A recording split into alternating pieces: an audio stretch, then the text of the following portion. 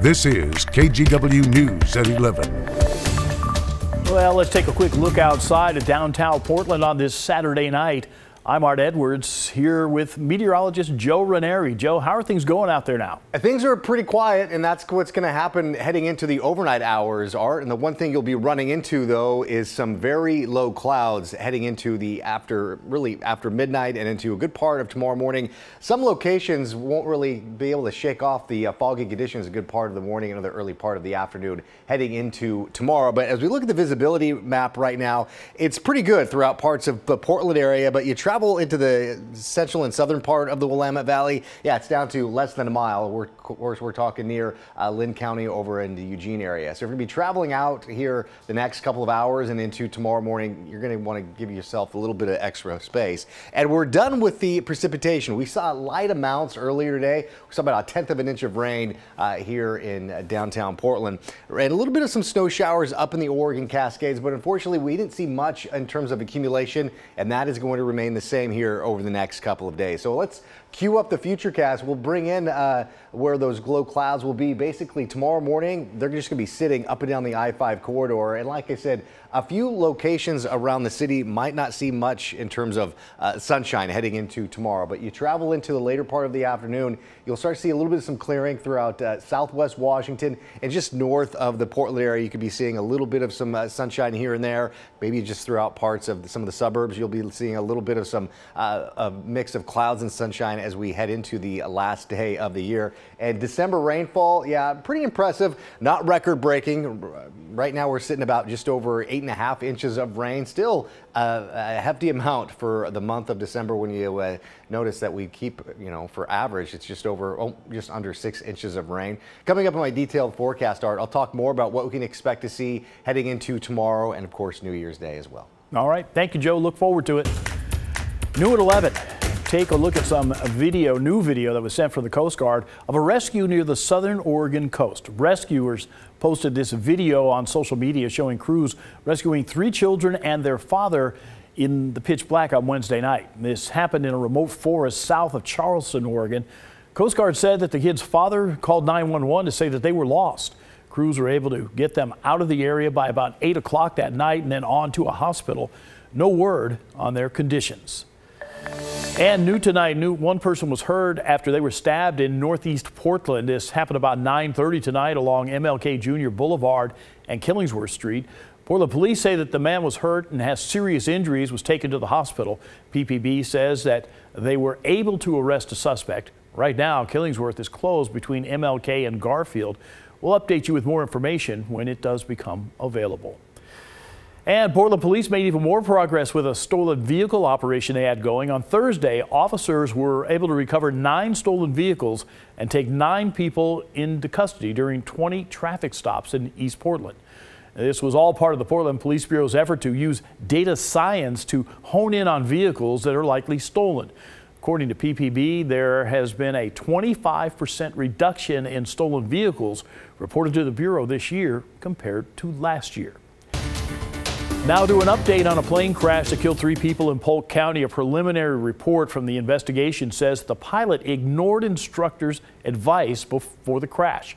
That's according to the National Transportation Safety Board. The NTSB also said that they could not find any indication of mechanical malfunctions or failures. As we reported, the single-engine plane traveling from McMinnville to Independence crashed in heavy fog on December the 16th. The owner of the plane was not on board when it crashed, and it brought down power lines, sparked a small brush fire, and knocked out power to nearly 400 homes. Those killed were identified as 3 pilots who were Afghan Air Force officers who served with the U.S. military until the Taliban took over Afghanistan in 2021. As refugees, the U.S. granted them asylum for their work. A ban on flavored tobacco products was set to go into effect on Monday, the first day of the new year. But earlier this week, the Oregon Court of Appeals pressed pause. Smoke shops say that they don't know how long that pause is going to last. Ashley Grams has the details. Smokers Are Us. Smokers Are Us is a family-owned smoke shop in Northwest Portland. Up until a few days ago, employees and customers alike were preparing for a county-wide ban on flavored tobacco. Jacob Fisher is a shop manager. It was a huge worry for me. I had no idea where I was going to go, what I was going to do. Multnomah County Commissioners approved the ban back in 2022, and it was set to take effect January 1st of 2024. But the Oregon Court of Appeals approved a stay, allowing shops like this one to keep selling while litigation continues. I'm sure we would find something to pivot to, but we would lose such a tremendous amount of money. While the shop does sell other products, they say it's unlikely they'd be able to stay in business if the ban went into effect, because the majority of their sales are flavored tobacco. At current, this is about 85 to 90% of our business. While vape and smoke shops across the county fight for their livelihood, others are in favor of the ban. Each day of delay leads to more kids being hooked on nicotine. Michael Cox represents Flavors Hook Oregon Kids, a group of more than 50 organizations from across the state working to enact a ban on flavored tobacco. We feel that tobacco products flavored like cotton candy shouldn't be sold here in the state of Oregon, that it's too easy for kids under 18 to get their hands on a product. But Fisher doesn't agree. I think that is an incredibly unfair argument. Speaking as someone who grew up smoking cigarettes, right? I think, unfortunately, kids are always going to be interested in things that are bad, right? Cigarettes, alcohol, drugs, etc.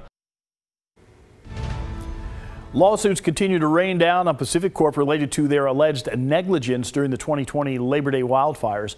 Our Sydney Dorner spoke with a vineyard owner who says the company could have prevented some of the damage. 3 Willamette Valley courts ruled Wednesday that several wineries across the valley can move forward with their lawsuits against Pacific Corp. They're claiming the utility company was negligent during the 2020 Labor Day wildfires, ruining their crops with smoke.